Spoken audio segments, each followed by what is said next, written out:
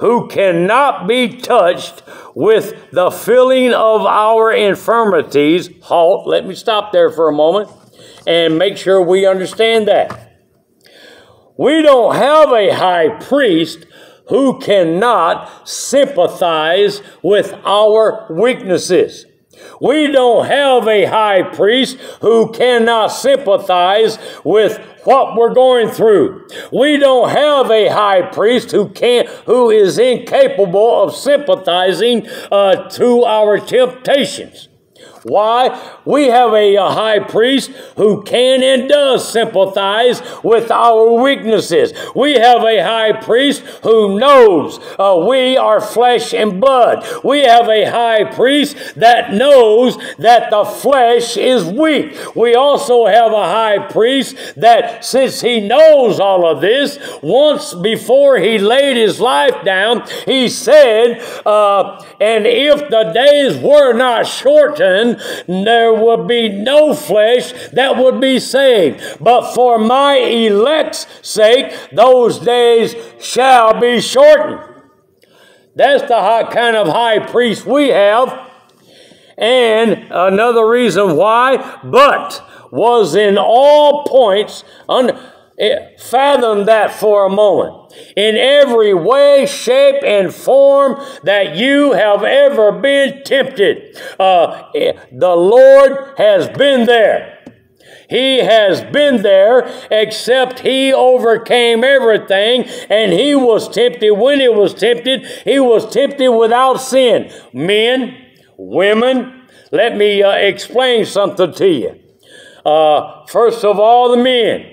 See a good-looking woman, a good temptation might come. Something enter into the mind. You might marvel.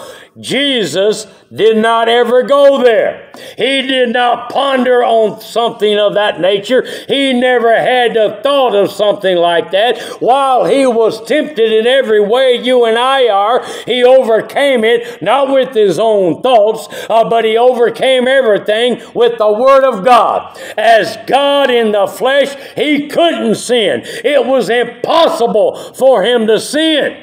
He never pondered on thoughts like you and I, women, men and women, may ponder on. Boy, it's a good-looking man. Look at the body on that boy. We hear it all the time. Let's be honest. Jesus never went to those kind of thoughts. He was tempted in all manner, but without sin. His mind never took over as far as a fleshly mind. Never did. It was the will of God, the Word of God, and being God in the flesh, he couldn't sin. How do I know this? God cannot be tempted with sin, by evil. He can't be tempted by evil. The flesh, yes, the flesh went through all of these temptations, but he did it without sin. And that means that you and I can do the same thing. So, I sin daily. You better crumble that up, throw it in the fireplace. Don't crumble it up and throw it down. Somebody else come by, pick it up. Burn that garbage. I sin daily. Well, you better get something right.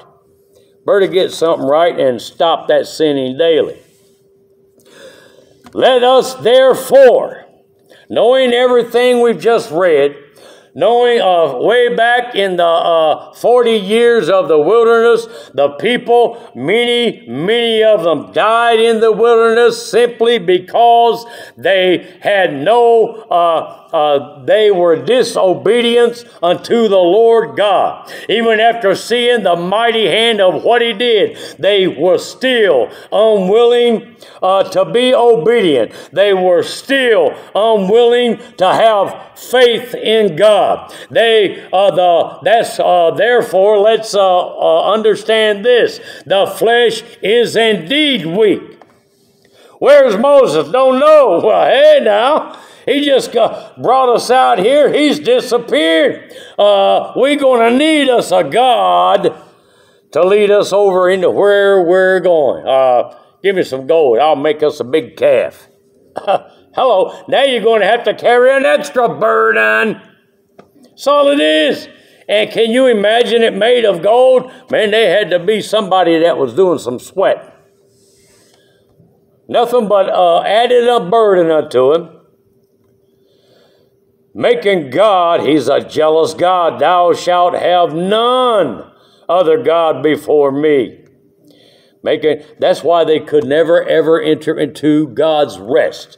Their own doing, their own fault. Keeping all of that in mind. Keeping in mind the high priest that we have. He's been through everything that you and I could ever face, ever go through, yet without sin. Knowing that he can and is indeed sympathizing with our weaknesses. And that's what the infirmities is talking about. Sympathizing with all of that. Keeping all of that stuff in mind, let us therefore come boldly unto the throne of grace, that we may obtain mercy and find grace to help in time of need. Let me tell you something, church. God's already, Lord, help me get through this. Give me the grace to get through this. First of all, yeah, we all say that, no doubt in my mind, from time to time. But I'll tell you something. God's already given you the grace. God's already given you everything you need to face anything that comes along. He reminded me of that, Peter, upon this house. Upon this rock. Not the rock that, the rock is not that Peter is the rock. The rock is that Jesus is the Son of the living God. That is truth. That is the rock of truth right there. And upon that rock, I will build my church, Jesus said, and the gates of hell shall not prevail against it. The gates of hell will come against it, church, and you and I are involved. It will indeed arise up and pretend to be some great big devious whatever, some great big powerful demon, some great big monstrous evil that will strike fear into the hearts of many. But understand this man of God, understand this woman of God, he shall not prevail, the gates of hell shall not prevail against you, because it can't. If you and I will stand upon the Word of God, if you and I will be more like our Savior that saved us from the world, He has picked us up with His hand. He has brought us out from among the filth and the disgusting things of the world. He has set us over here apart from the world. He has sanctified us. He has clothed us with the robe of righteousness, has He not? Brother, I used to wear the coat of the world. They sing about Joseph. Was it Joseph? I believe his coat of many colors. Was it Joseph? Joseph, I believe it was. But see, it was all ripped and torn, had all kinds of colors. There's another song that my Aunt Evelyn sang, my mom's sister in Kentucky. I won't forget that song, by the grace of God. I put off the old coat and my Savior put on the new. He took the raggedy coat and the unrighteousness coat and the filthy coat of the world and its ways. He took it off from me. And just like a son coming home to his dad, the lost prodigal son, my son has come home. He once was lost, but now he's found. Bring the best robe that you have and put it on him. Brother, that's the way Jesus is toward you and I. He don't call us His servant. He calls us His son. He don't call us His slave. He calls us His daughter. You are a daughter of the Most High King, young lady. You are a son of the great I Am, young man. And if the gates of hell think they can prevail against it, the Lord God, my King and your King, has already assured me they may come against it, but it will not prevail. Many people, do they not? They visualize what Satan must be be like. They visualize this big, massive, powerful thing that's full of evil and full of authority. But church, I'm going to bring him down where he needs to be. He's not that big and powerful at all. As a matter of fact, he has no authority unless you give it to him. You have the power with your little foot to stomp on his head. Brother, he might bruise your heel, but you have the power through and by God Almighty, the Holy Spirit, and Jesus Christ to bruise his head, just like Jesus did, brother. The prince of the world, it was judged right there when Jesus went to the cross, was it not? Now the judgment of the prince of this world is come. Who's the old prince of this old world? Brother, it's old Lucifer. He can have the world, but he's not this big monstrous thing that he puts in the minds of people. He's not full of power like he causes people to think. But I'll tell you something, he's going to be right there on the left-hand side with the rest of the people that don't know God. He's going to bow before God. Imagine this, the great big so-called devil, Satan, the old serpent, Lucifer. He's going to be right there just among the nations and the men and the women that refuse to serve God. He's going to bow down just like the world. He's going to look upon just while the others are doing the same thing. And when the others are confessing with their mouth, Lucifer's going to do the same thing. Lucifer knows what's coming. He knows that there's no hope. He also knows that, brother,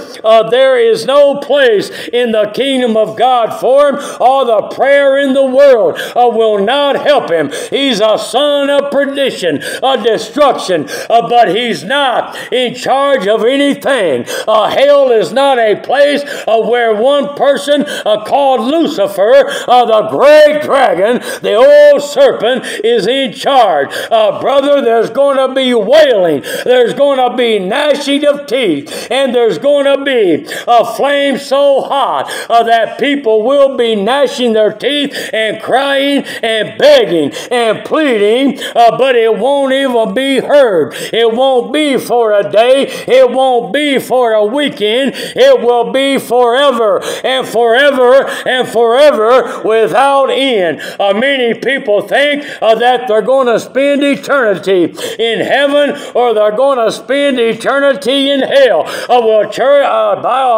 preacher, that's what the Bible says. I beg to differ. The church will indeed spend eternity in heaven, but death will give up the dead. The grave, it will give up the dead, will it not? Hell will give up the dead, will it not? Death, hell, and the grave will all be cast over into the lake of fire and with brimstone that burneth forever and forever and forever.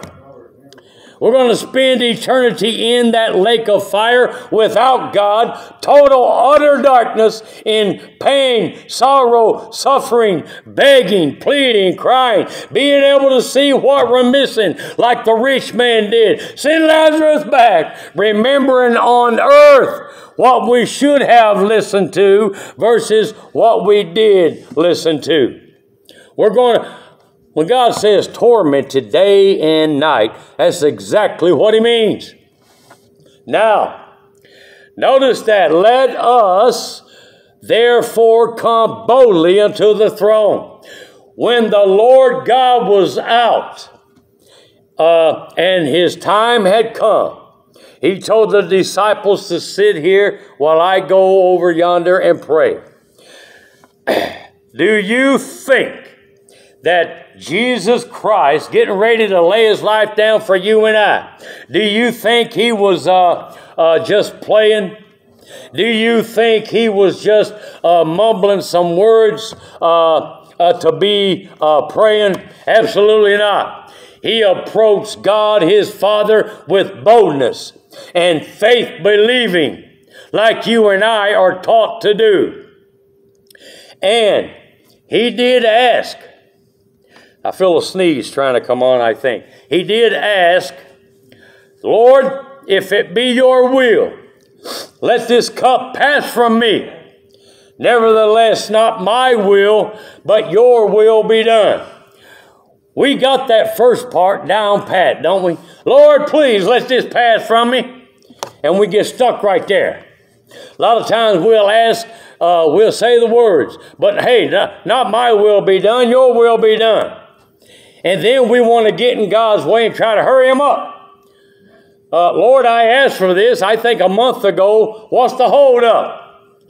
God sees everything, knows every heart, has to deal with all of these people.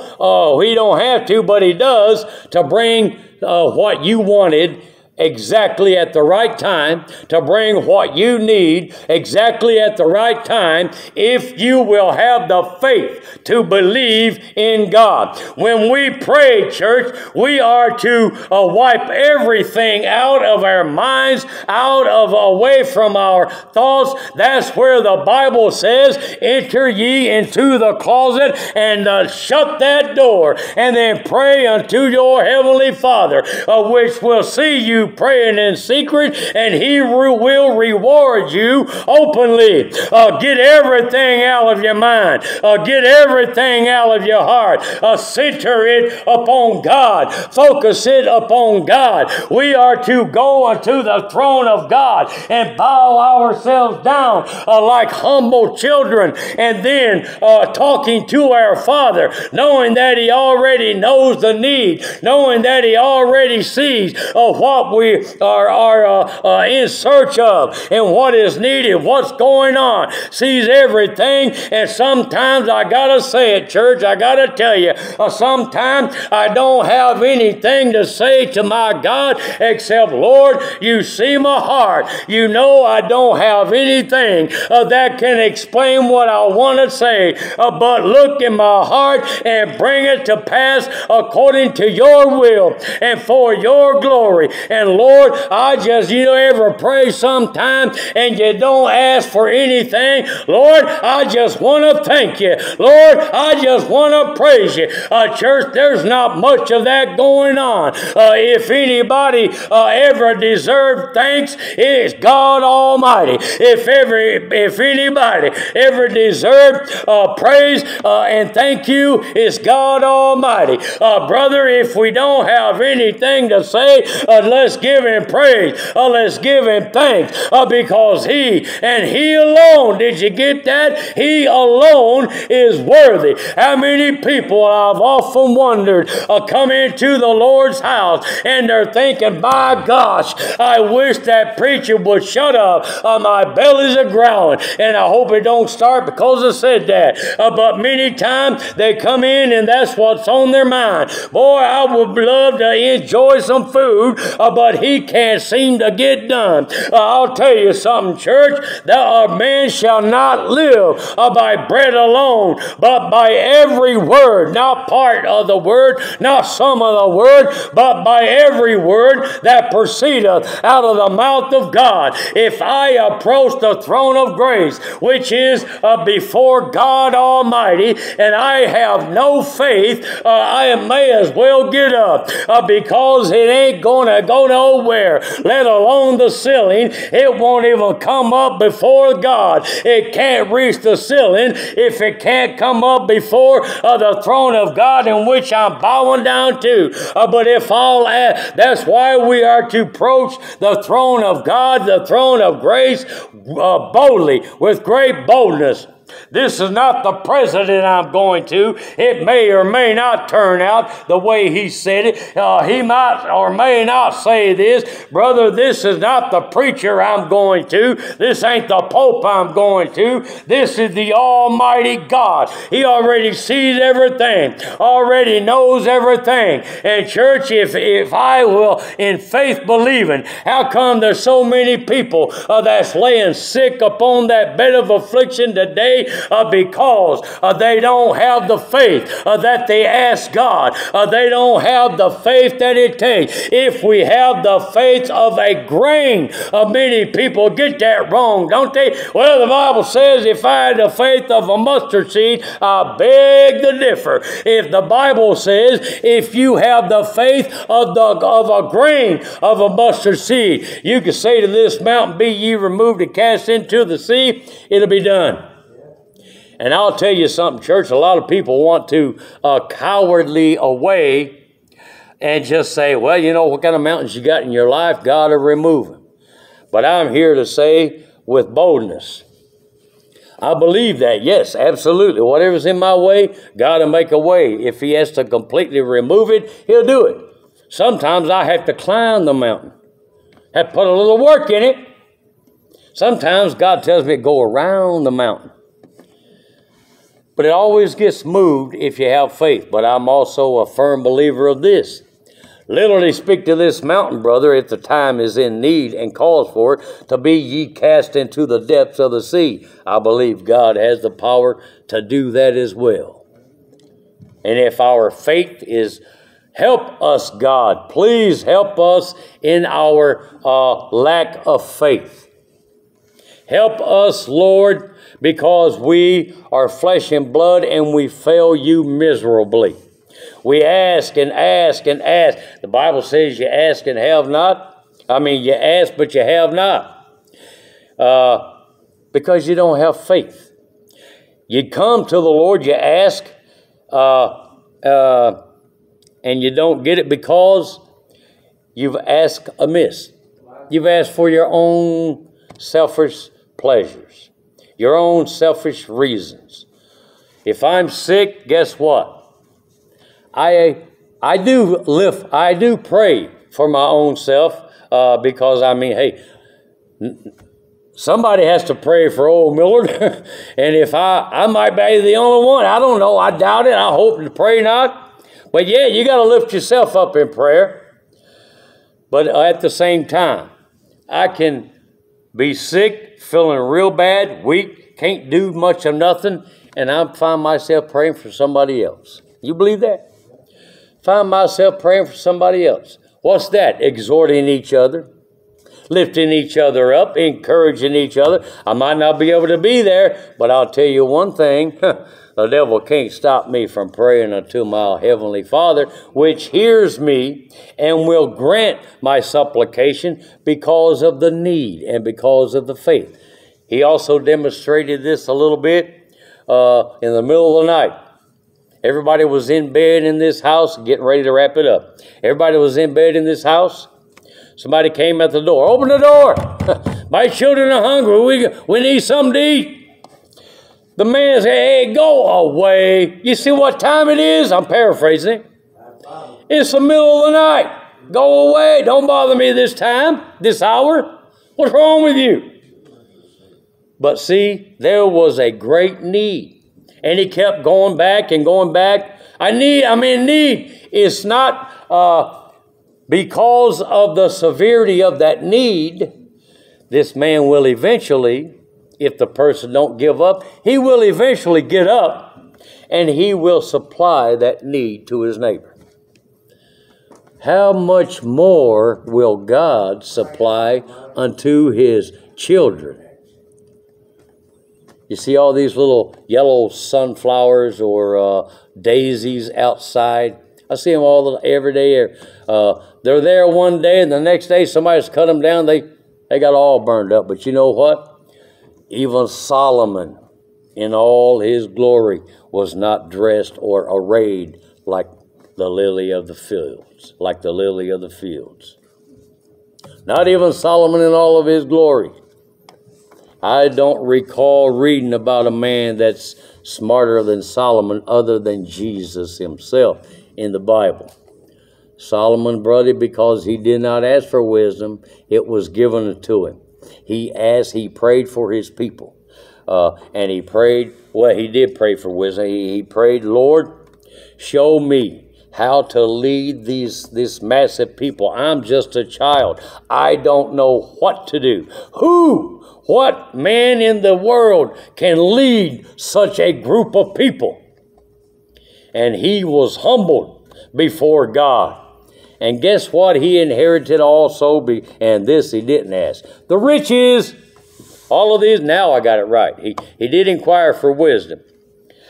But he didn't ask for no riches. God gave that to him as well. See, there ain't nothing in the world wrong with riches, providing you don't let it come between you and God. Many people who have never been rich, they get rich, and I'll tell you something right now, and I'm referring to Christians.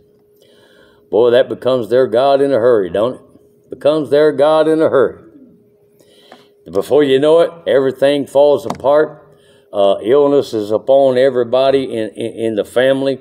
The money just slips right through their hand. They're in worse condition now than they were when they got started, before they got it. If that's what it takes, Lord, to humble the people and bring them into your kingdom, then so be it. I'll pray it. I don't care. Anything just shy of death, because if they leave this world like that, there's no hope. So whatever it may take, just shy of death, bring it to pass to bring them to their knees. Bring it to pass to get their eyes to be opened up to the truth. I want to sum it up with this. When we approach God, let us go and approach God with great boldness, knowing that He will indeed supply us with every one of our needs. And He will, sometimes He'll supply us with our wants. You believe that? He sure will. I used to not need a car, but seemed like I always wanted one. But now I'm in need of a car. But He gave me one when I just wanted one. And, no doubt in my mind, I didn't thank Him for it. There's been so many things He's given me that I've never thanked Him for. So sometimes I just want to come and just thank Him. Lord, I don't have anything to ask. I just want to thank You, bask myself in Your goodness, and just praise Your holy name within my heart and lift up Your holy name. And that's all I do. I'll tell you what, I get wrapped up in God. Lord have mercy. That will sum it up. Don't allow any hardening to come into your heart to make you, to get you to cast yourself away, walk away from God. Don't do it. Stand firm and hold fast to. That's where Revelation is talking about. Remember from where you have fallen. Repent because you have failed there, and come back to God and begin to do your first works. It all wraps up to the same thing. I'm finished. Where you at, sis? 81. We're in 81. Gotta love that song. Just as I am, gotta do the rest, won't He? God will do the rest. If you're able to stand, please do so. If not, that's fine. God bless.